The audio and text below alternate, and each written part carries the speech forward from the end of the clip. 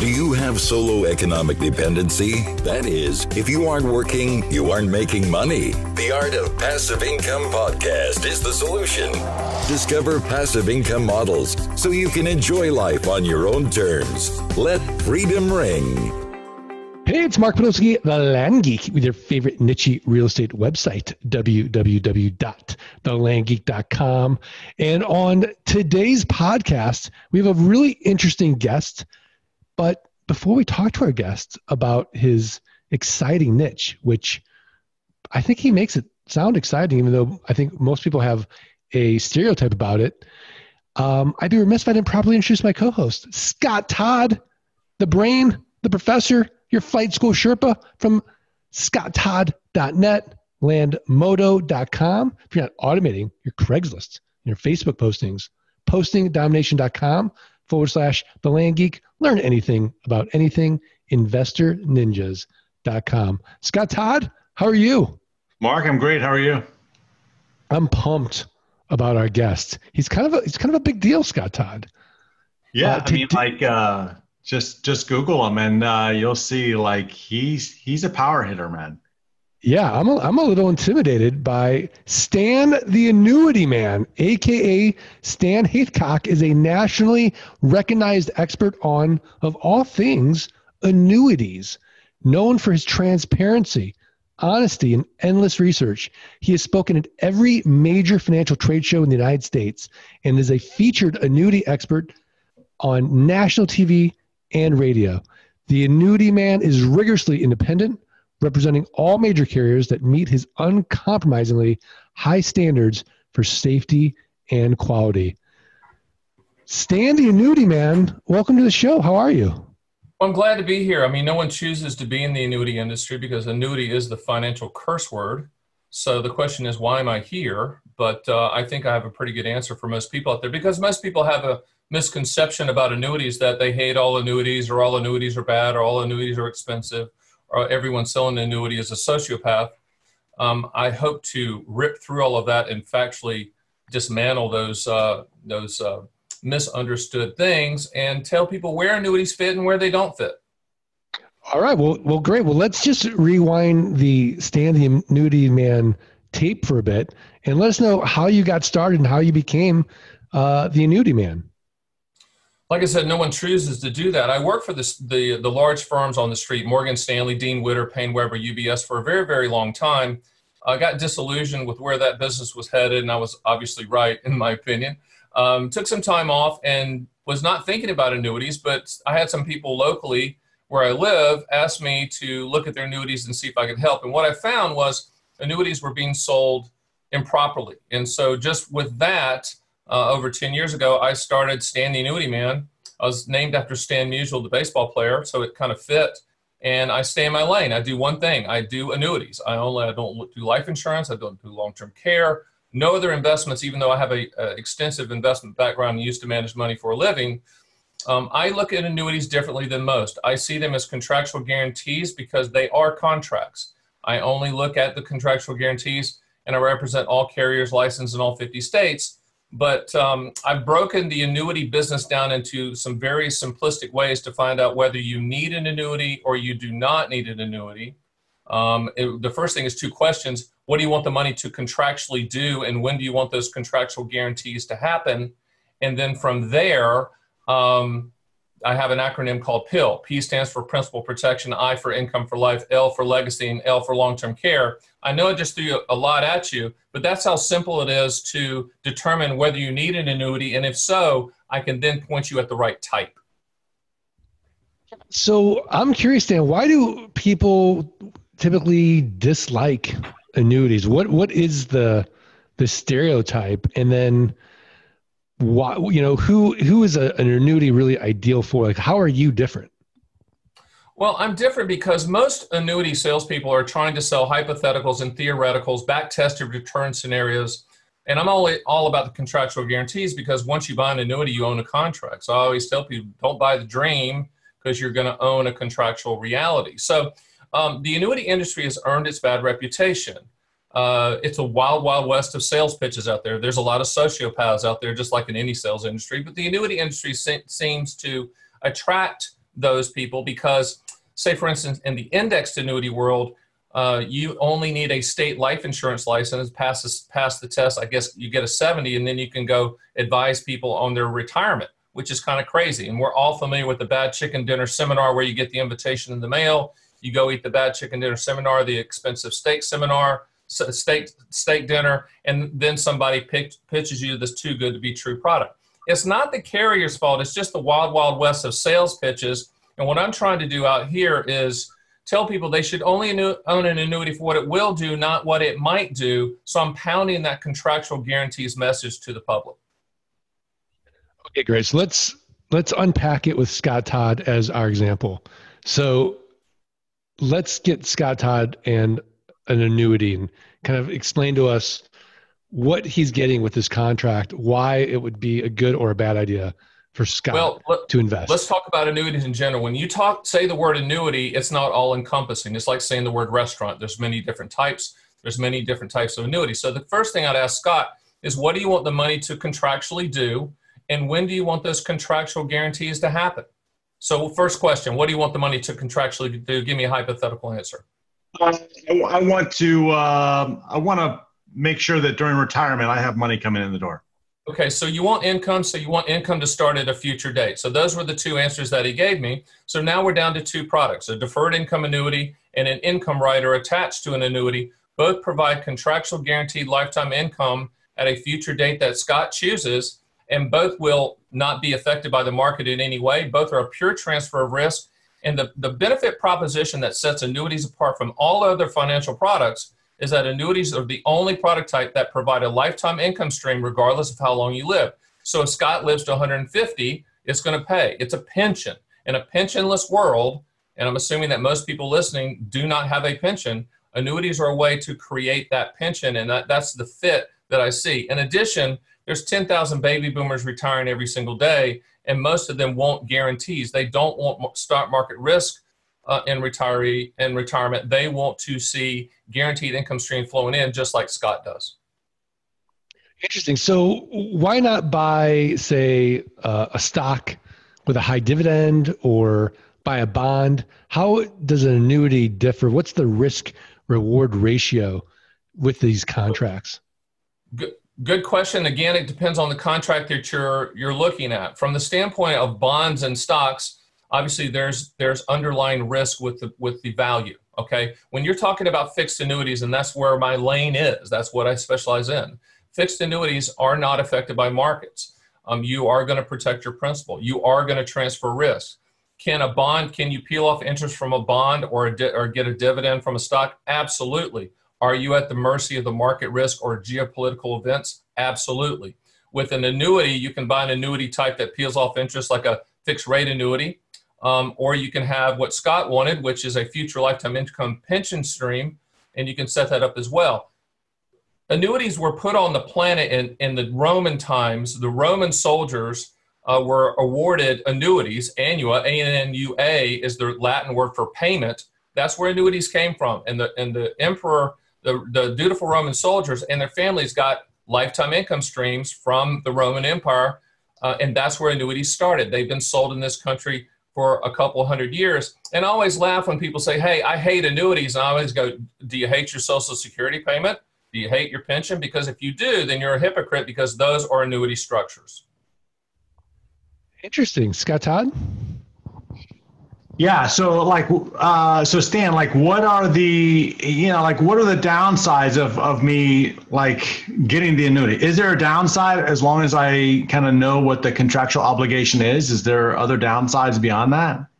Well, once again, it depends on the type of annuity, but each type of annuity has specific benefits and limitations unique to that annuity type.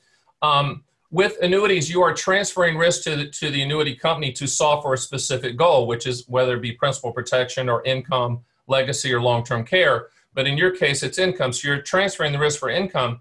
I guess the limitation would be loss of opportunity. You could always call me back and say, hey, I should have bought Apple instead of buying this annuity. And my comment to you is you have a lifetime income stream, because most people need what I call an income floor, which is a guaranteed income stream coming in every single day, every single month, to your account, regardless of what happens. Social Security, it could be dividends from stocks. And then the gap fill could be an annuity income stream that you can never outlive. I always tell people there's no return on investment until you die. There's no ROI until you die with an income annuity, because I don't know how long you're going to live. And the annuity company's on the hook to pay regardless of how long you live. So just as a follow-up, let's just say that I was going with the scenario that I gave you, the hypothetical that I gave you. Mm-hmm. And, I said, you know what, I want $8,000 a month in my retirement to come in. Like, how large of an annuity would I need to buy to get that? And then two, the second piece of that is, what happens if I die like 2 years or a year after I started the income stream? Is there a guaranteed payout to my estate? Both very good questions. Let's cover the first part. All lifetime income streams with annuities is based primarily on your life expectancy at the time you take the payment. So the older you are, the higher the payment. Interest rates play a secondary role. Another misconception about annuity income streams is that when you die, when Scott's Learjet hits the mountain, money goes poof and the evil annuity company keeps the money. That doesn't happen unless you want to structure it that way. 99% of the lifetime income guarantees that I put together for people, it covers Scott's life or Scott and Scott's spouse life for as long as they live. But when their Learjet hits that mountain and they die, 100% of that money goes to the listed beneficiaries. So you can transfer risk and you can make sure that 100% of that money goes to somebody in your family. The other thing that's important too, and Scott brought it up, is the customization of annuities. If Scott said, you know what, Stan, I have this wondering ambiguity of a 21-year-old that doesn't know what they're doing in life, I'd like to get a joint lifetime income stream annuity or one on just them so that they're going to get a lifetime income stream. You can do that as well. Once again, the income stream is based on life expectancies at the time you take the payment. So the initial question Scott has, how much money would it take? We can do quotes two ways. You can say, hey, Stan, I have $200,000. How much income would that create at this start date? Or you can say, I need $1,500 a month starting in a year. How much money would it take? So we can reverse engineer it. Annuities are math, okay? It's very, very simple. There's no moving parts to these lifetime income streams other than your life expectancy and current interest rates. Interesting. So what is the worst advice you see or hear given in the annuity world? When agents say, here's the best product for you, I've chosen the best product for you. Annuities are commodity products. In other words, all annuities should be shopped. Annuities should be shopped with all carriers solving for your specific situation, meaning that there is not just one good annuity or the best annuity. If any agent says they have the best annuity, it's the best for them. The other thing we see in the annuity industry is what I call commission steering, meaning that annuity agents typically push people or steer people toward the higher commission products instead of listening to them and trying to point them into an annuity that actually fits, and it might be a simple product. Commissions are built into all annuities. You never see them as a consumer, which I don't think is a good thing. But just to understand this for all the listeners and viewers out there, the more complex the annuity, the higher the commission. The longer the sales surrender charge, the higher the commission. And it's the reverse. The simpler, the lower the commission. So you have to understand that there could be some agendas on the agent side on pushing you to their specific type of annuity. But with that being said, I would say 30% of my calls end up with me saying to someone, right now, I don't think you need an annuity, or you don't need an annuity at all. They don't fit everybody. They're transfer risk solutions, but they're not for everyone.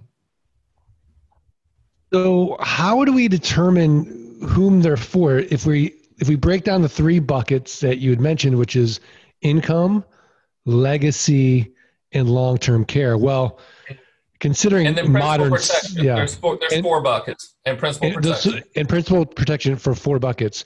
So if we're going to stereotype your typical client avatar, because I could imagine that, we can all get behind long-term care. Number one, we can all get behind income. We can all get behind legacy. We can all get behind principal protection. But then how do we sort of, make a good educated decision based on our personal financial situation? So if we took a bucket, let's just say somebody with a W-2 job, let's say, where would you sort of steer them first? Well, first of all, I'm one of the people out here, and there's not many agents that say this. I don't think young people really need to look at annuities. I think people that are either pre-retirees or retirees need to look at annuities, and that ranges in that 50-year-old range up to in the 70s. I don't think the 30s and 40s need annuities, so they need growth. One of the things that sets me apart from everyone else out here is I do not think annuities should be used for market growth, even though a lot of the agents try to sell them for that. They are not market growth products. They are contracts. If you want true stock market growth, then do not buy an annuity.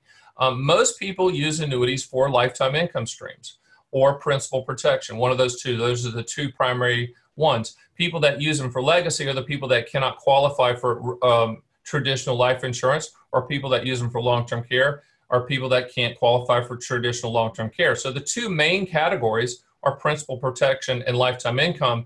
And in a pensionless world, lifetime income seems to be where everyone wants annuities to fit within their portfolio. Most people are looking to build that income floor. And what that means is that a monthly amount that's coming in every single month to your bank account that covers basic expenses so you can go live your life. That's truly where annuities fit. I see. Scott Todd, what are your thoughts? I mean, I think that annuities could play a part in someone's portfolio, their long-term plan. I think it's just like Stan said, it depends on the person and depends on how much risk you think. Like, I look at things and Mark, anytime I see like this interest rate of 2, 3, 4, 5%, I kind of cringe, right? Like, because I know that there's better opportunities out there, and I know where they are, and I feel very good that I could go get them. At the same time, that's me, right? Like, not everybody can do that. And beyond that, like my wife, literally right before this call, my wife and I were talking about, like, she's like, well, if something happened to you, I'm not sure. Like, she doesn't know where the big yield is, right? So like, she would be dependent on somebody else. She might be somebody that would be a good candidate to buy this annuity for, so that she would have that guaranteed income stream should something happen to me. Like, that's the other way I think about this. Yeah, I mean, Stan, you're not going to believe this, but Scott and I are in our late 40s, even though we obviously we look like we're in our late 20s. Yeah, you're chiseled out of steel, so who would have known? I mean, unbelievable. Yeah. So, people are always shocked when I say that. But, I mean, at what age would you recommend we really start looking at this seriously? Pre-retiree, when you're in your 50s, I'm 55, when you start going into those 50s and you're thinking about the future, and you're also thinking about taking care of your spouse or partner and making sure that there's an income stream for them, that's kind of the time to look at it. But there's never a perfect age. It all really comes down to when you want to transfer risk. There's a lot of people right now that just want to buy fixed rate annuities because they think the market's going to go down. Nobody knows, but it really is a customizable type product. I think it's important to say, when you say the word annuity, you have to understand that there's 6 to 7 products underneath that category that are all unique and do different things. So it's not, when people say, I hate all annuities, I apologize for that phone. I hate all annuities. It's like saying I hate all restaurants, okay? It just doesn't make any sense whatsoever. You have to look at it from a broad standpoint. So the whole ad campaigns of I hate annuities is nothing more than just diverting people to money management or something like that. You can't hate all annuities and love your Social Security payment. I see. Well, what would you say to a guy like Scott Todd that's just wealthy? I mean, he's got more cash flow than he knows what to do with. The risk being he doesn't know how long he's going to live and what would happen to that cash flow should he, God forbid, die.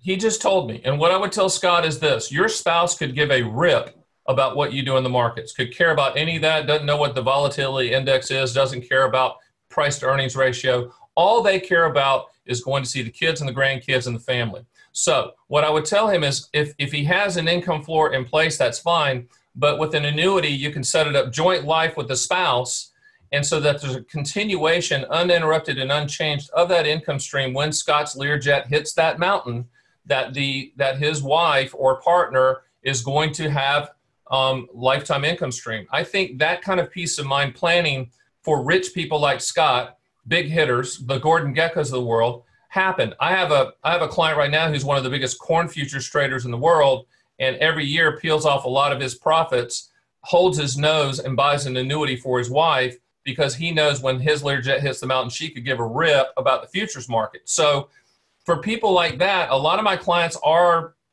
extremely wealthy, and they're buying annuities for their family to make sure that their families are taken care of. I do the same thing with my wondering ambiguity daughters in their 20s that don't look like they're ever hireable. They have annuities that are going to pay them for the rest of their life, just so that I know that they're going to get a lifetime income stream. Stan, I got to tell you, I don't like your analogy of my Learjet, because I have a Learjet and I'm a pilot and I'm afraid I'm going to hit a mountain. Seriously. Okay, when your Bentley hits the tree, how about that? I don't have a Learjet, but I do have a plane. But like, I get the analogy. It's pretty good. Yeah, Stan, like we both were cringing when you said that. That's right. Did you know Scott was a pilot with a plane? No, but it doesn't surprise me. But no. So from here on in, I'll just say when your Ferrari hits the tree. How about that? How about when my Tesla? No, I can't. You can't do that to Mark. When your Tesla explodes. How about that? There you go. With the batteries. So good, huh? Fair enough. Fair enough. So, despite the morbid analogies, yes. What do you believe is normal or wise or cool that other people think is crazy in the annuity world? The annuity industry has a monopoly, and that monopoly is lifetime income. It's the only product on the planet that can pay you for the rest of your life, regardless of how long you live. Now, if you had a monopoly as an industry, wouldn't you just pound that into the table and educate the public on that monopoly so that when someone mentioned the word annuity, they would understand that would equal lifetime income? Of course you would, because you're a marketer. I'm a marketer. We have brains. For whatever reason in the annuity industry, they've taken a monopoly and they never talk about it. They only talk about index annuities and variable annuities for potential growth and all this stuff, where the monopoly is waiting for them to educate the public. And with 10,000 baby boomers retiring every day, they're looking for lifetime income. So I think it's going to go down as one of the biggest marketing blunders in industry, marketing horrific choices of all time. Business schools will be studying it forever. Why didn't the annuity industry pound the table and tell people about lifetime income? I have no idea. All right. Scott Todd, any final thoughts? Okay. Well, Stan, I think that your education, your mentorship has been phenomenal this podcast, but we're at that point now in the podcast where we're going to ask you for your tip of the week, a website, a resource, a book, something actionable where the Art of Passive Income listeners can go improve their businesses, improve their lives. What have you got? Well, it's twofold. You're gonna tell people about me later, but I will send every single one of your listeners my 7 published books on Amazon about annuities. I'll send them to it for free.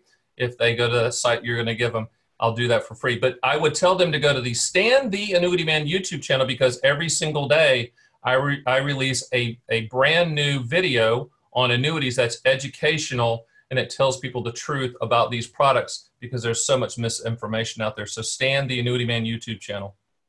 I love it. But Scott Todd, before we get to your tip of the week, I just want to remind the listeners, today's podcast is sponsored by Flight School. In the next 16 weeks, let us start building your passive income in $10,000 a month completely passively. The next 12 to 18 months, start going up that mountain of land investing with your Sherpa, Scott Todd, quickly, efficiently, and safely. If you want to learn more, if you're even curious about it, you owe it to yourself, if not yourself, your friends and family, to learn more. Just go to thelandgeek.com/training, get on a call with Mike Zana or Scott Bossman and learn more about Flight School and see if it's right for you. All right, Scott Todd, what's your tip of the week? All right, Mark, here, I'm also going to put in the chat for you guys so that we can also link to it. But check out gf.dev/WordPress-security-scanner, gf.dev/WordPress-security-scanner.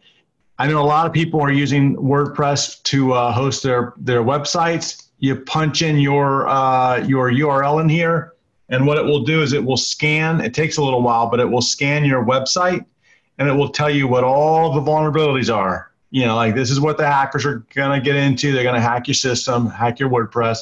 So this is just an eye out for you. And I don't know, check it out.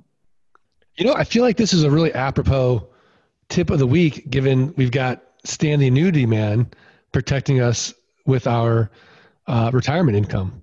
Yeah, and now we've got you protecting us with our websites. How much more protection do we need? Well, I'll tell you what, we need more, because my tip of the week is really do a deep dive into the world of annuities and really go way deeper with Stan on this topic and start looking at solutions for your long-term pension or protecting your family, protecting your children. Just go to StanTheAnnuityMan.com. StanTheAnnuityMan.com. His site is incredible. There is so much in here, so much education, and it's a lot of fun as well. So I'll have the link there, StanTheAnnuityMan.com. Stan, are we good? We're good. I need everybody to get my free books. We'll ship them to you for free, and I will not bother you, I promise. That's phenomenally generous. Stan, I just want to know, is there any question I didn't ask you I should have asked you? I don't think so. I think you covered it. You guys were fantastic. I appreciate the platform to educate people on annuities, because most people don't have a good education on them. They just have preconceived notions. All right. Well, fantastic. I'm glad we can have people like you getting value. And really, dear listener, the only way we're going to get the quality of guests like a Stan, the Annuity Man, is if you do three little things. You got to subscribe, you have to rate, you have to review the podcast. Send us a screenshot of that review to support@thelandgeek.com. We are going to send you for free the $97 Passive Income Launch Kit course, as well as a new wholesaling course, How to Double Your Money 30 days or less with land flipping. All right, Stan, we're good? We're good. Thanks, guys. Thanks, Scott. Thank you. Scott Todd, we're good? We're good, Mark. All right, let's do this. 1, 2, 3. Let freedom ring. What All they right. said. Not bad, right? Yeah. Not bad. All right. Thanks, everybody. Take care. Thanks for listening to the Art of Passive Income podcast. Start your journey at www.thelandgeek.com and www.scotttodd.net. Rate and review the podcast and email support@thelandgeek.com. Your screenshot for a free passive income launch kit.